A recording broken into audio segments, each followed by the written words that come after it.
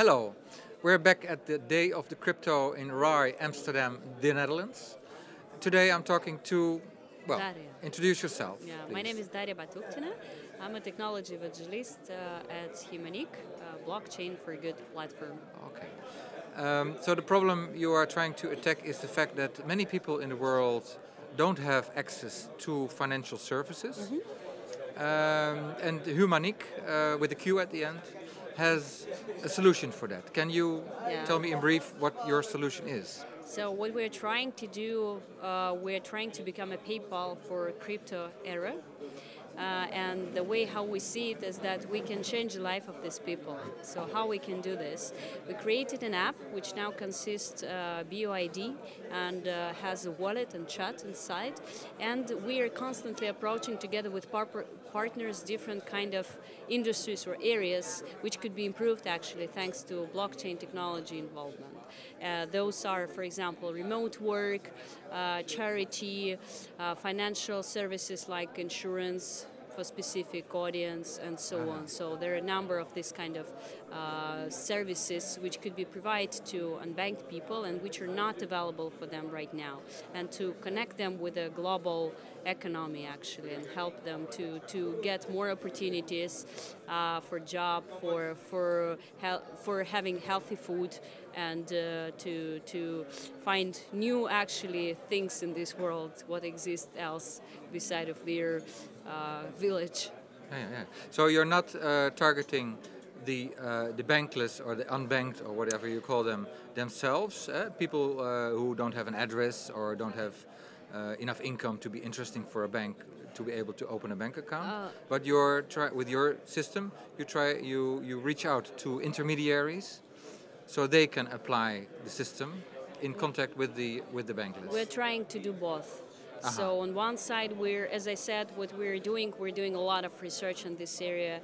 We went on expedition to Africa, and what we want to understand is actually how on mental level you can change life of these people, so that while having a phone, or like as you've mentioned, like to have a bank account, it's not mean that the problem is solved for them. So because the banks could be still on 100 kilometers aside from this person. So giving a phone is also not to solve the problem. It's providing an ecosystem in this phone which actually will allow them from the certain location to get access to these services. So I would say yes, we are trying to work with also with unbanked, and we're working with intermediates, and see what would be the best matching, because we're a very young company. So we just did our ICO last year. We launched the app itself, the light version of app, in December 2017. Yes. And in January we recently announced the API for partners. So this month. So we are small and trying to be really proactive. So say I'm a very simple farmer in India. I need a smartphone, so I can download the app and install it. Yes. And I need an internet connection. And how do I use your coin? Because you have your own coin, huh? Yes. HMQ. Yes. How do I use it as a farmer? First of all, it's not in India. We are currently only focusing on Africa, but Africa is only the place where we started, and in 5 countries there. The second thing is when you download it, then we try to change your habits, for you to understand what's the benefit, for example, to share your personal data through the app so that you have opportunity to obtain different services. One of option which we have is we have an assistant bot assistant, who actually helps the person, the user, to understand what are options to earn Humaniqs, like HMQs there, like inviting friends or sharing data, or for example do some tasks like micro task, like micro jobbing. That's the first step. As I said, you can eat the elephant step by step, by small pieces. That's why we're starting from this point and then trying to see what are next things. Because you say on your website you want to eradicate poverty. Yes. This cannot be done in one day. No, it's not possible, because it's not only about then you come into the system and you really try to hack it. It's finding the way, like PayPal did, for example. So you had your launch last month, actually. Yeah. You already have people using it, the Yes. system, yeah? Yeah, we have more than 10,000 downloads right now, so and actively testing in different groups what's And going this on. is in Africa mainly? Yes, or- mainly in Africa right now. Yes, Okay, that's okay, correct. okay. Because with your ICO, your initial coin offering, you gathered about $12 million No, no, no, no, no, it worth. I was. mean, that's what I read on the internet. That was about 5 millions, Oh, and yes, so. but then the Yes, price then, went up. yeah. Then, yeah, that's the point. Like, the price is always going up and down, depending on what kind of things you are doing and what kind of improvement of your activities you can show. So that's always. You're running on the Ethereum Yes, blockchain, I read. But why did you create your own coin? I mean, couldn't you use Ethereum or Bitcoin or another existing coin?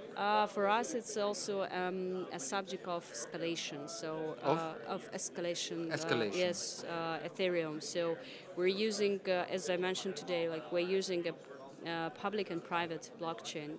We do a hybrid model because the number of people which we want to connect is about 2 billion, but Ethereum can't actually work with this number. So that's our approach in terms of expansion and escalation of the system and infrastructure. And how fast do you want to reach that target? 2 Oh, billion? that's a good question. I would not say right now anything about this because actually this is the thing which we need to figure out to say that maybe later.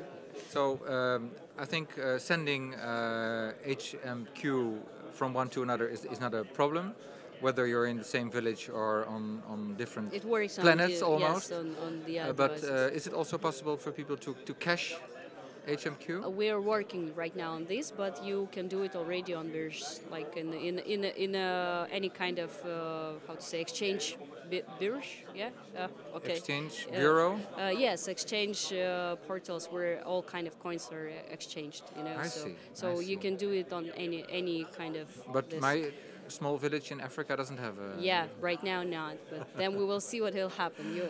Definitely this is the process which need to be actually to figure out and to work. I saw there's different systems for remittance, sending money from, let's say, Saudi Arabia to India, and so on, where the father works and he wants to send the money back to his village. And then they use pawn shops, for instance. Where you can collect the money. Sure. You understand pawn shop? Yeah. Different options. And it's done in the Philippines a lot. Yeah.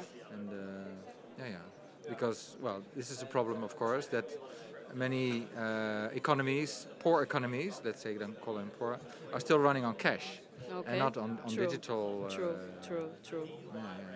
That's one part of it, but then it's not only that they run on cash, but also how they actually do financial management, how do they understand what do they have in hands, like, and how they apply it into their life. For example, Africans, they really need, for example, one of the things, they need education in financial management to understand when they, for example, take a loan, that this is a loan and it works this way, rather than that they just got money which they can spend.